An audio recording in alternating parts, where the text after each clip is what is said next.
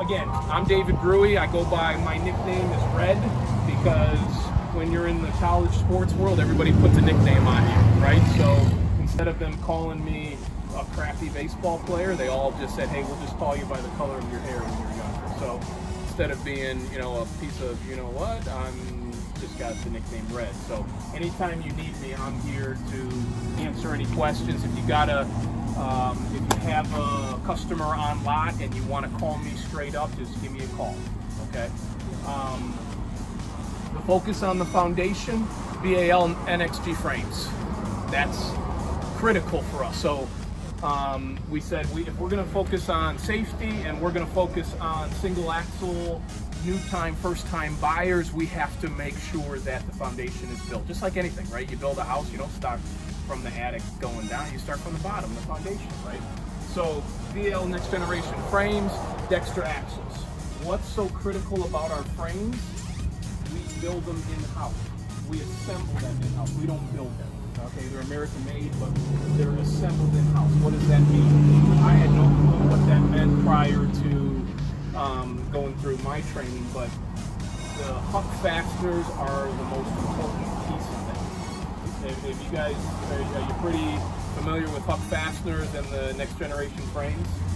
I had no clue until so huck fasteners, every single one of our models, from our 32-footers down to our 16-footers, the next one over, they're all assembled in-house, and the huck fasteners are what you build airplanes with. Okay, so they're extremely more durable, and the foundation that is built is better for the end user, especially when you have a single axle. So we're putting our frames individually together, so they come, we're assembling them together based on the model. So it's not just getting sent to us all as one and then we're trying to build on top of that. We're kind of going right from the get-go. So you can talk about that. It's a big deal. Huck fasteners are typically what some fifth wheels don't even use huck fasteners. All right, and we're doing it on our 15,000 and under units. All right, Dexter axles, solid steps we're putting on most of our units now. It's individually built based on the customer, what they're looking for. Extra wide power awnings, pass-through storage underneath. What we've done on all of our cadets, we have still the smaller handle on the grab handle on the cadets.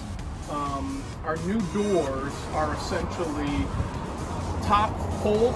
So essentially what you do is you hold the top with your thumb, and then all you do is pull with your one finger. You can open it very simply from right at the top of the door. If you try to pull like this and you pull from the bottom, you can pull as hard as it won't come open.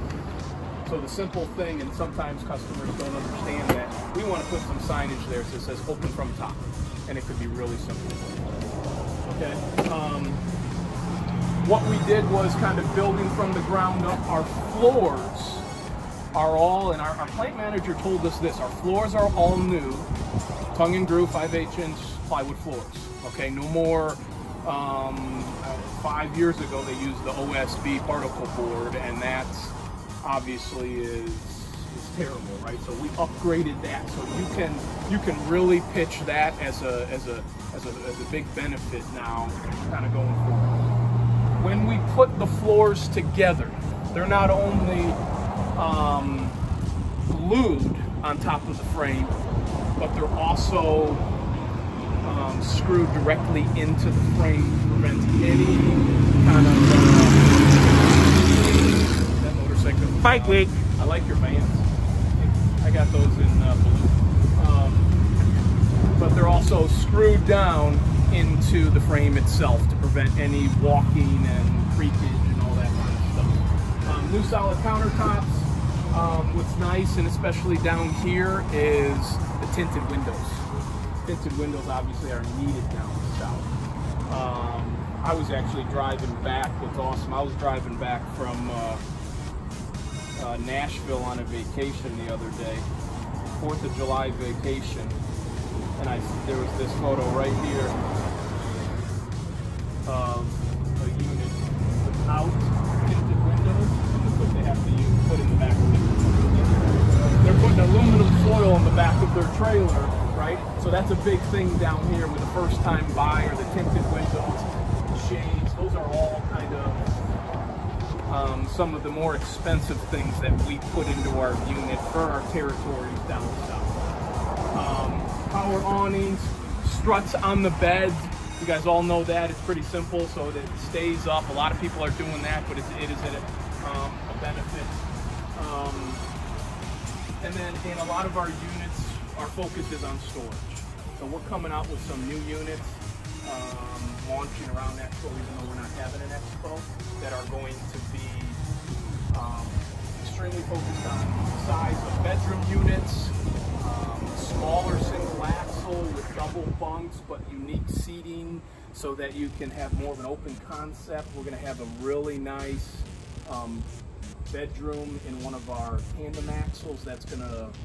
Nobody's going to have the size of the bedroom that we're going to have. So those are going to be positive changes here moving forward. Does that make sense? Alpha roofing, so you've got an 18-year warranty on that. Okay, direct from manufacturer. How many year? 18 year. Okay. Okay. You got the friction hinge doors. That's on all of our. Yes, sir. Yep. I do now. So that's just a quick overview. Questions? Anything that jumps out to you when you're taking customers through the units? And I'm leaving this open because I guarantee you know more about RVs than I do. I'm kind of putting myself out there asking questions right now because you'll probably already have the answer. That's 7 wide, 7 wide, and 7.6 on some of the bigger cadets. I don't want to give away a secret because my man's videotaping this, and I'll tell you it afterwards, but we are having a little change to that. Okay? So you will have, where's the first car that has to slide? You've got your 17 VHS, your 17 FQS. One's obviously a bunk slide, and one is your couples coach slide. Yep. We've got to get you down here in talking with David up in Greer. He said that there's a lot of your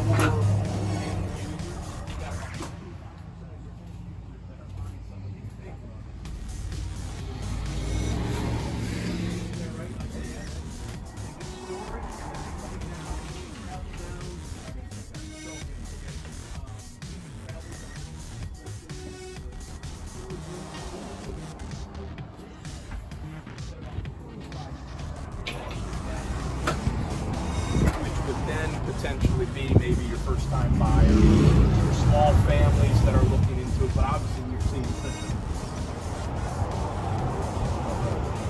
huge influence of first-time buyers right now. You know, so that's if you have a first-time buyer that's coming onto your lot, you're going to be able to aggressively price these. You know, all of our smaller single axles. You've got a buyer if they're looking for $15,000 and under. You've got to use it.